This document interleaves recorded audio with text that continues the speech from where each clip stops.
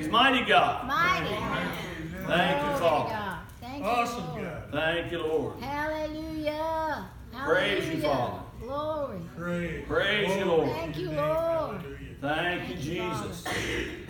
Praise you, Father. Glory to Oh, we love you, Lord. We give you praise. We give you glory in this house. Oh, you're mighty God. You are more than enough. You are almighty God. Oh, we give you praise, Father. We give you glory, Lord. Thank you, Father. Oh, you're mighty God. You're worthy, Lord. You're worthy, Lord. You're worthy, Lord. Thank you, Father. Thank you, Lord. Hallelujah. Hallelujah. Hallelujah. Speak the word with me. Say this. I can do all things. I can do all things through Christ who strengthens me. Christ strengthens me. Christ strengthens me. Greater is he who's in me than he who's in the world. The greater one is in me. The greater one is in me. I'm the head and not the tail. I'm above and not below. Everything I put my hand to prospers and is blessed. I am blessed. I am blessed. I am blessed. Jesus set me free. Jesus made me whole. I can walk in love because the love of God has been shed abroad in my heart by the Holy Ghost. Hallelujah. Thank you, Father. Thank you, Jesus. Thank you, Lord. Turn me to Ephesians 5:1. Ephesians 5:1. It's right after Galatians in the New Testament. Hallelujah. Hallelujah. Thank you, Lord. Glory. Thank you, Jesus. Thank you, Lord.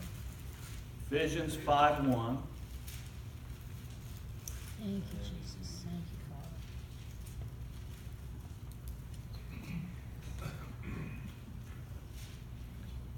Be ye therefore followers, say followers, of God as dear children. Now this word followers, in the Greek, it literally is mimetes. It's where we get our word mimic from.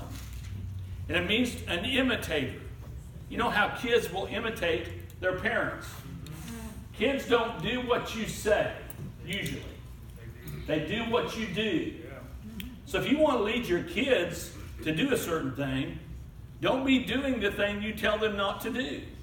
Because they're going to do what you do.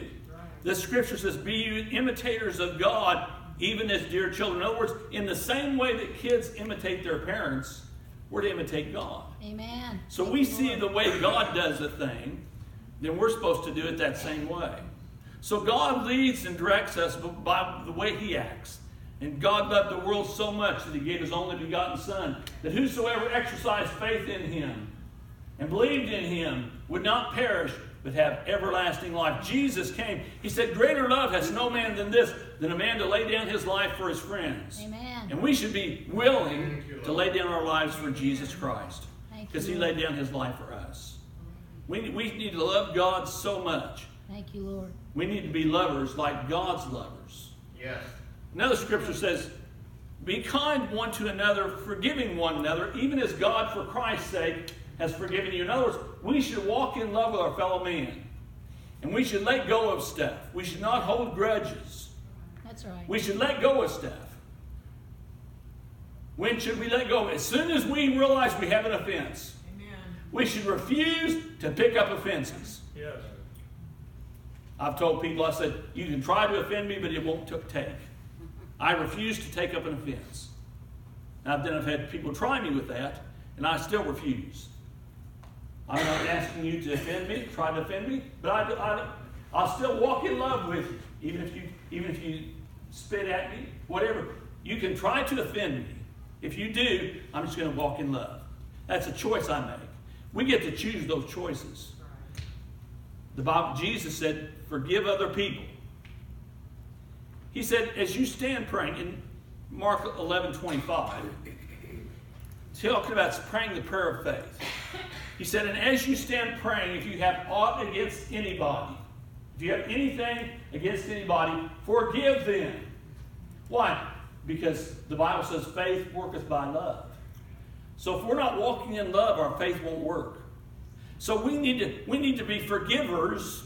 We need to not hold on to grudges if we want to be a child of God. Amen. We should be like our Father which is in heaven. That's what the Word says. It says, be like your Father which is in heaven. We need to be like God. Well, I'm not God. No, but Jesus is in us. That's right. Jesus is God and He's in us. Amen. And we have, if we'll put on the mind of Christ, we need to spend time in the Word of God and put on the mind of Christ. God put in our hearts and our minds, He put His ways. It's under a new covenant. It's a new and living way. Now God's put His ways in our hearts and our minds, and God leads us by our conscience. Yes. If your conscience offends you, you need to change some things. If your conscience offends you about doing something, don't do it. God leads and guides and directs us by our conscience. Okay? And so God said, be ye therefore followers or imitators of God, and as dear children. And verse 2 says, and walk in love. I tell people that all the time. Walk in love. We used to have a lady that lived with us for a long time, and all the time she'd be hollering about somebody she wanted to get. I'd say, walk in love. And then finally she got to a point where she'd start to say, oh, I know, walk in love, walk in love. That's what we need to do. Walk in love. Amen. People are not our problems. We have an adversary, the devil. He goes about like a roaring lion, seeking whom he may devour. The Bible says we wrestle not against flesh and blood, that's people, but against powers and spiritual wickedness in high places. In other words, our enemy is not other people. It's the demonic forces that are behind their words. Yes. I mean, the devil will use people to try to get to you. We just need to walk in faith. James says, submit yourselves therefore to God and resist the devil, and he will flee from you. The way we resist the devil is the way Jesus did in the wilderness. He spoke the word every time the devil tempted him. He said, the word says, the word says, the word says. The Bible says that he left for a season. I've had people say, well, the devil keeps coming back at me. Well, he's going to. Because he's our adversary. He's not going to give up. Don't you give up. Because the devil's not going to give up. He's going to be attacking you. That's his job. I tell people, well, the Bible says that's his job. Why are you shocked the devil's coming to bother you? Because that's his job. We just have a responsibility when we've done all to stand, to keep on standing. We have to continue to... Now, fortunately, our lifespans are short now.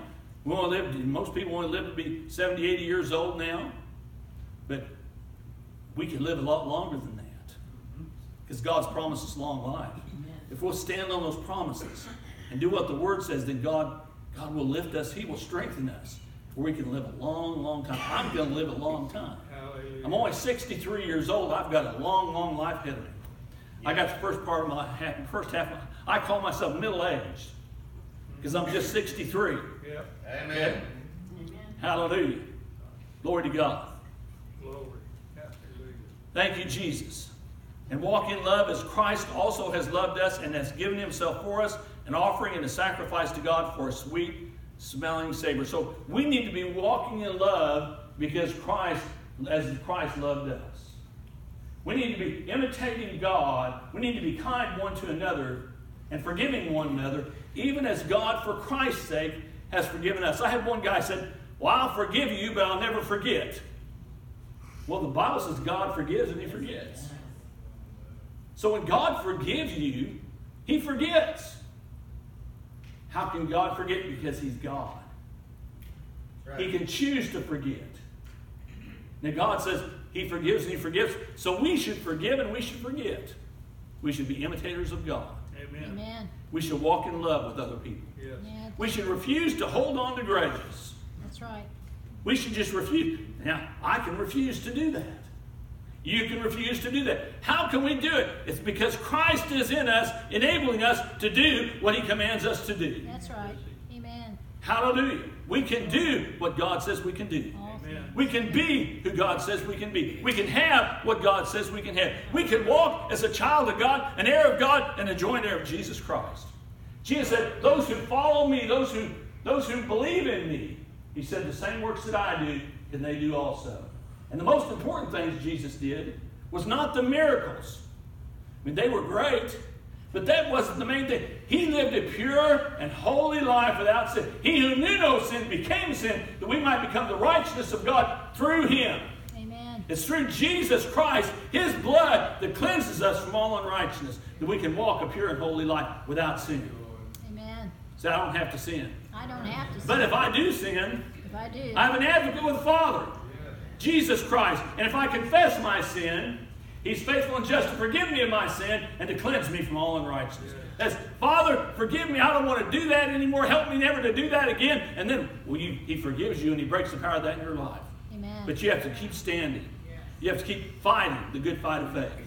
You have to hold fast the profession of your faith without wavering, for he is faithful that promised. Hallelujah. Amen. Thank you, Lord. Praise you, Father. Turn with me to 1 Corinthians chapter 13. Thank you, Father. 1 Corinthians chapter 13.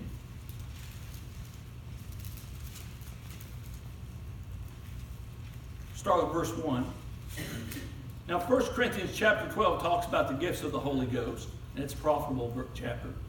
And then chapter 14 talks about proper speaking in the church, proper order in the church. Verse chapter 13 we call the love chapter. Have you noticed we're on a love theme today, right? Really? Our songs were on love, right? Yes.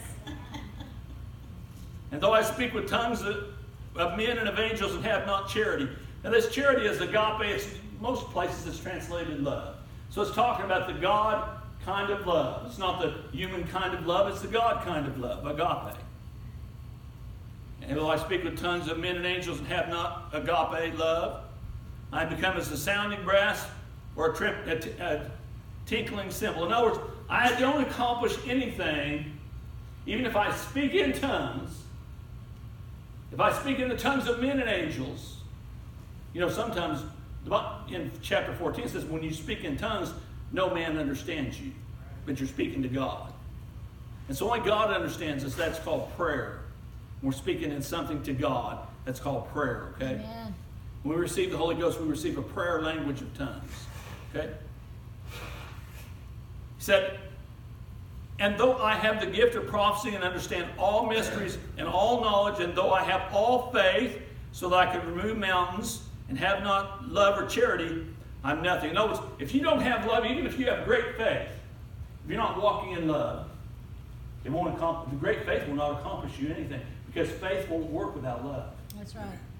Well, a lot of years ago, I had a relative that he had done some evil things, and I hated him. I hated this guy.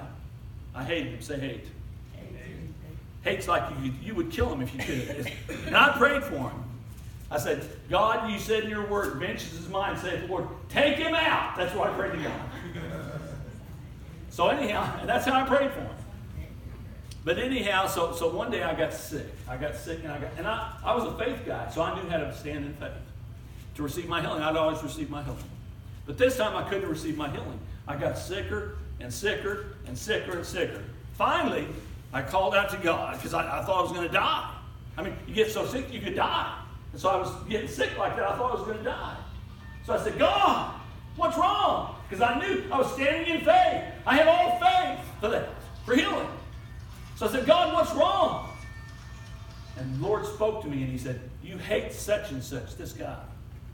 He said, as long as you hate him, your faith won't work. You can't be healed.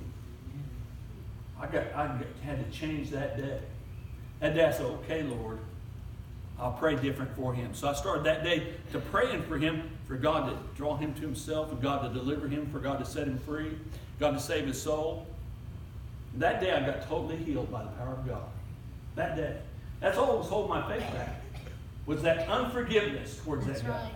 Amen. That hatred towards that guy. Unforgiveness is hatred. In 1 John it says, if you hate your brother, you're a murderer. And we know that no murderer hath eternal life abiding in them. So we need to walk in love with all people. Jesus talked about you should love your brother. And the Pharisee says, well, who is my brother? Now they despised the Samaritans. So Jesus began to tell them a story, a parable, about these guys who were Jewish people, who were even priests and rabbis. And there was this guy laying on the ground. And he was hurting. He'd been beat up. And the other guys, they just walked on the other side of the street. They didn't want anything to do with him. But this Samaritan, now they despised Samaritans. They were like half-breeds. It was even illegal for him to even speak to a Samaritan as a Jewish person. And so this Samaritan came to this man, and he helped him, and he treated him. He even took him to a hotel and gave them money to take care of him. He said, if you spend more than this, I'll be back to pay you. And he said, who was the neighbor to that man? Was it the high priest? Was it the Jewish people? Who was the neighbor to that man? Well, of course, it was a Samaritan. So he taught him that lesson. Everybody is our neighbor. We need to walk in love with every person, whether they're a good person, whether an evil person. We just need to walk in love with them. We need to not be hating on people. We need not be taking up offenses against anybody. That's right. Hallelujah. Though I have the gift of prophecy and understand all mysteries and all knowledge, and though I have all faith so that I could remove mountains and have not charity or love, I'm nothing. And though I bestow all my goods to feed the poor, and though I give my body to be burned and have not charity or love, it profiteth me nothing. It doesn't matter what I do. I mean, there's a lot of people that are good people that do not walk in the love of God. I mean, they may be charitable. They may do some good things. But if they don't have the love of God in their life, it doesn't profit them a thing. But I do these good things. I have an evil heart, but I do these good things to be seen of men. You see, if I do something to be seen of men, it doesn't profit me anything. That's right. Right? Yes. Charity, agape, love, suffereth long and is kind. It's kind. Say it's kind. Kind. Love is kind. Agape envieth not. In other words, it doesn't envy other people. You know, you see somebody get something, you think, man, I want that. That's not right that he got that and I didn't get that. It's not right that they got that. I should have that. We shouldn't be like that. No. We should be happy for them. Amen. We should rejoice with those that rejoice. Don't get upset because somebody else got something that you don't have. Just rejoice that they got it. Amen. Thank you, Father. It envieth not. It vaunteth not itself. In other words, if you're walking in love, you won't be puffed up. Oh, look who I am. Look what I've done. I wrote a book on miracles, and I've got a lot of miracles. But I didn't write that to lift us up. I wrote that so other people could see the miracle-working power of God. If they would submit to God in certain areas, if they walk in faith in certain areas, they could have miracles too, because God's no respecter of persons. Amen. So that's why I wrote that book. So we don't lift ourselves up. The Bible says God resists the proud, but He gives more and more and more grace to the humble. So humble yourself under the mighty hand of God. Yes. Let Him lift you up. Amen. God lifted up Joshua like He lifted up Moses. When He made Joshua leader over the people, He said, I'm going to lift you up by these miracles that I'm going to use through you. So He had the Jordan River split, just like He did the Red Sea with Moses, and they walked across on dry ground. Amen. And God lifted him up by the miraculous. Yes. He did, but he still stayed humble. We must stay humble if God uses us in mighty things. Amen. We must stay humble, because otherwise God will never ever use us again. So always stay humble before the Lord and let Him lift you up. Obey God in everything.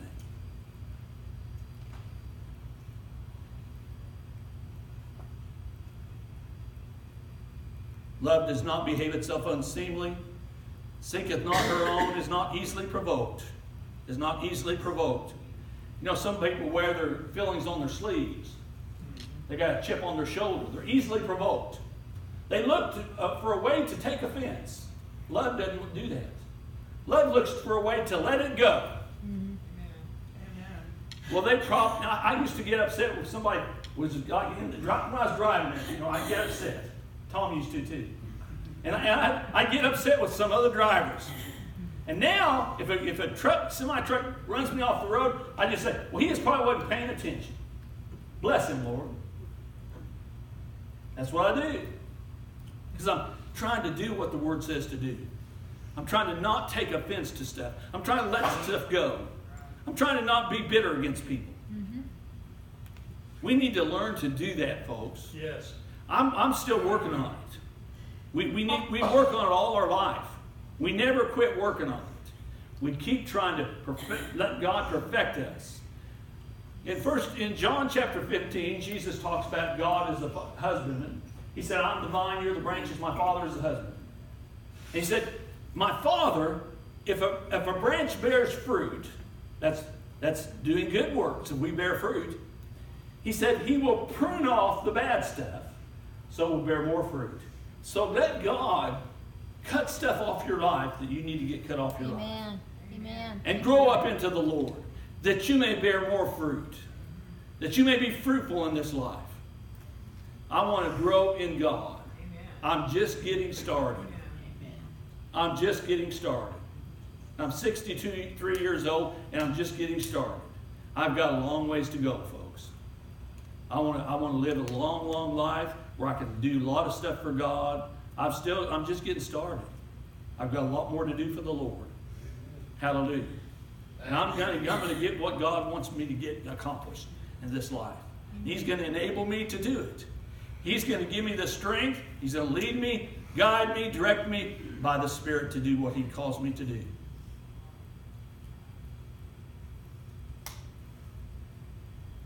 Love does not behave itself unseemly, does not seek her own, is not easily provoked, thinketh no evil.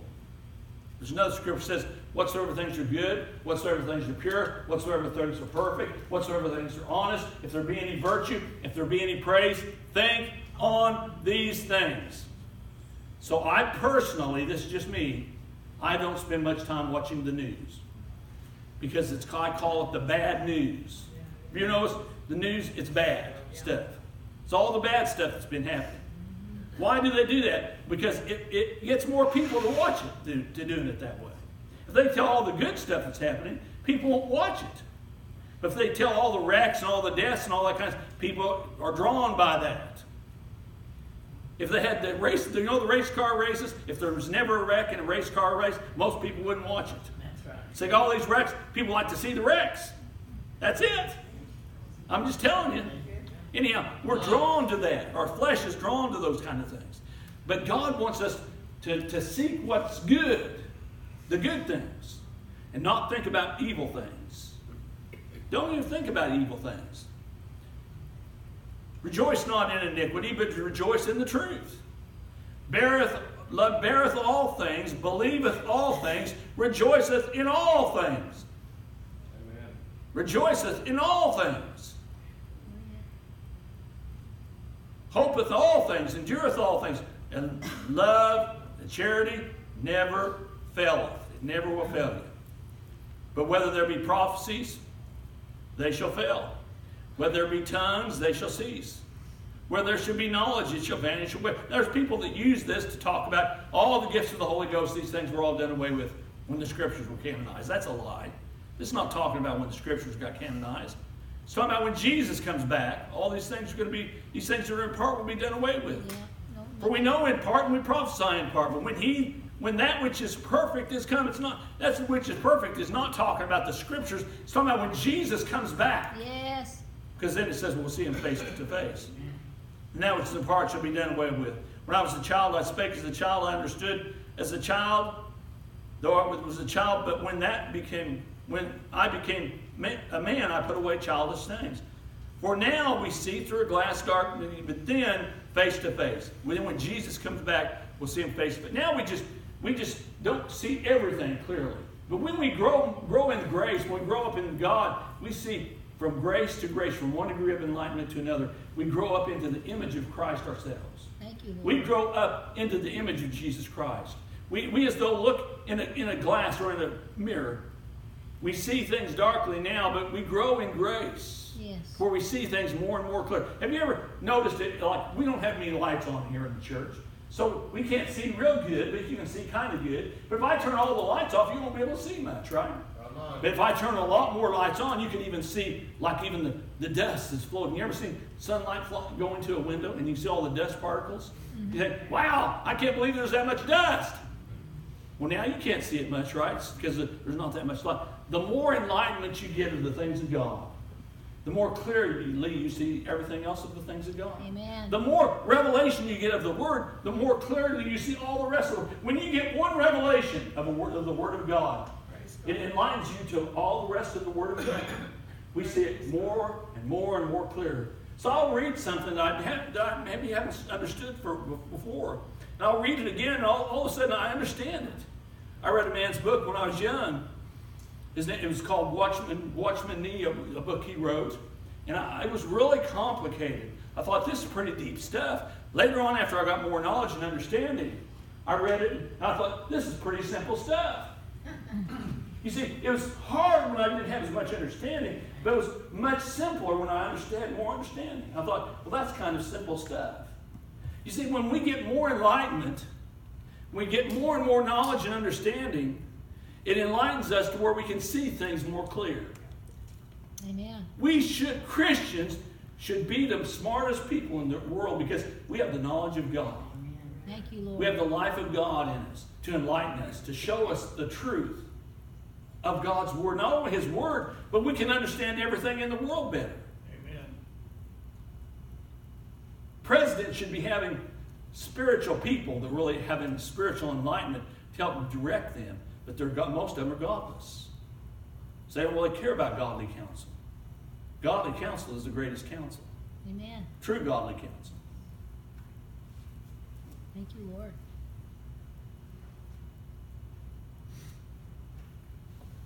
Now I know in part, but then I shall know even as I am known. Now abideth or stays faith, hope, and charity, love. These three. But the greatest of these is love. The greatest of these is charity. The greatest of these is agape love. The love of God, that's the greatest. Why is that greater than faith? Because faith worketh by love. Why is that greater than hope? Because without love, there is no hope. So the greatest is love. The greatest of everything is love. Jesus said, man, come to Jesus. And he said, he was a Pharisee. He said to Jesus, he said, tell me, Lord, tell me, Master, tell me, teacher, what is the greatest commandment? And Jesus said, the greatest commandment is this, to love God with all your heart, all your mind, all your strength, everything you are, love God above everything else. And he said the second is like unto it, love your fellow man as yourself. He said, upon these two commandments hang all the law and the prophets. Upon those two commandments hang all. Notice, if we walk in love every day with God and our fellow man, Jesus said, if you love me, you'll keep my commandments. Amen. So the love of God is to keep His commandments. And the love of our fellow man is help us not to covet what our fellow man has. Not to want other people's stuff. Amen. Not to want other men's wives or other women's husbands. We're not to covet other people's stuff. We want to get our own stuff, and let God help us to get that stuff on ourselves, and don't be coveting other people's stuff. Really, we shouldn't be coveting stuff. We should be coveting to walk in love. We should be coveting the gifts of the Holy Ghost. We should covet the gifts of the Holy Spirit. Amen. To be big in the Spirit, not in the flesh. We should be believing God for extra so we can be givers. We should live to give, not give to live. That's right. We should desire to be givers. If we desire to be givers, God will help us get stuff so we can give. So be a blessing. The Bible says God blessed Abraham so he could be a blessing. Abraham was blessed not so he could have abundance, so he could bless other people. So he could be a blessing. One time, these two cities got overthrown, and his uncle got captured, or his nephew got captured, Lot. And Abraham had enough men, fighting men, to go out and capture them back and overtake the city, the people of the city, those people that were over in their cities. He went back and he captured. And then they said, They just wanted to give him all they wanted to give him all the spoil. He said, I don't want to take that. He said, I'll give a tenth to God of that, to give it to Melchizedek, the priest of the Most High God. He said, but the rest, he said, you guys keep. He said, because I don't want anybody to say that man made me rich. He said, God made me rich. God made him rich so he could be a blessing. God wants to bless us so we can be a blessing. I used to have this attitude that if I had just enough to get by, then that was good enough. And that was my attitude. And Kathy and I were sitting at the Walmart here in Excelsior one time, and we had an old ratty car. How much did I pay for that car, Kathy? $150. $150 I paid for it. You don't get much car for $150, but it did run. But anyhow, it was so bad, it was so rusted out that Kathy took a can of spray paint and she spray painted it to make it look like it was a camouflage car. Yeah. Like it was supposed to look like that. It had rust all over it. It had rust all over it. And so we were sitting in Walmart one day and she was looking around and she said to me, she said, Mike, everybody must be rich. And I said, what are you talking about? And I said, well, look at all these cars. Everybody has nice cars. And here we are in this rust bucket. Everybody must be rich. And I told her, well, we've got enough to get by, and that's good enough. And I had that attitude. If I've got enough to get by, that's good enough. But then one time we just had enough to get by, and that's all I believed God for, just enough to get by. And we had a friend that they were about to file bankruptcy, and they were hurting. And I was upset because I felt like I should give them some money, but I had no money extra because we had just enough to get by. And so I just prayed to God. I said, I was like weeping. I prayed to God. I said, God, I'm upset because I don't have any extra money to give them. And the Lord spoke to me. He said this, you've been selfish. And that shocked me when the Lord told me I've been selfish because I was being humble. And I was being humble. I thought I'm being humble, you know. And he said, your problem is you've only been thinking about yourself. And that kind of hurt my feelings. So I said, what do you mean, Lord? He said, you've just been believing me for just enough to get by. So that's all you have. He said, you need to start believing me for more than enough so you can be a blessing to other people. And I had to repent from that. That day I repented of that. I said, Father, forgive me. Help me, Lord, to have more than enough all the time where I can always be a blessing. And from that day forth, we always had more than enough. Amen. We're not millionaires, but we've always had extra money to be able to give to every good work. Paul said you should believe God for enough that you might have extra for every good work. He said, give a little and you'll get a little, but give a lot and you'll give a lot. You'll get a lot. Because there's a principle in the Word of God, giving and receiving. So if we give a little, we get a little. If we give a lot, we get a lot. So Kathy and I are extravagant givers. I mean, we give as the Lord directs us to give, but we give a lot. I mean, I don't even claim how much I give on my taxes because they will audit me if I do that. Because I give such a high percent. I give way over 10%. I think last year I gave like almost 30% of my income. Last year. Come on. And if I put that down, they would like audit me. I don't want to get audited. I already got a little bit back. But anyhow, we need to be givers as God directs us to give. We need to be tithing. Tithe is the first 10% that we get, and we need to be giving. The offering is above the tithe. So I believe that we should be givers. We should live to give. If we do that, God will just chase us down. The Bible says God will chase us down with blessings. He'll overtake us with blessings. Now that's a good thing. That's a good thing to be blessed. Okay? But we need to live to give. Hallelujah. Love gives. Jesus said, greater love has no man than this, and a man to lay down his life for his friends. God loved us so much that he gave his only begotten Son. We need to be imitators of God as dear children. The Apostle Barnabas, he wrote, and I read that, I think, last week or something, he wrote about the works of the light. And the works of the light, included in that, is to be generous in giving, and not to think what you have is your own stuff, but to be unselfish in giving to other people. We need to be living to give. We need to think, this is God's money. Everything I have is really God's. So if God tells you to give a certain amount, and don't write a check that you don't have money in the bank for. I've heard people, give a certain amount, and don't write a check that you don't have money in the bank for. I've heard people, give by faith. No, that's not giving by faith. You don't give what you don't have. Come on. Don't bounce a check on us, you know. Come on. I've had that happen. Anybody. By faith, no. Don't give what you don't have. But be generous to give out of your abundance. Have what's extra you have. Hallelujah. God's good. God's merciful. God's gracious. Amen. Hallelujah. Thank you, Father. We need to be walking in love as Christ also has loved us, as God's also loved us. We need to not hold grudges. Turn with me to Matthew chapter 24. Matthew chapter 24. Now Jesus is talking about end time stuff.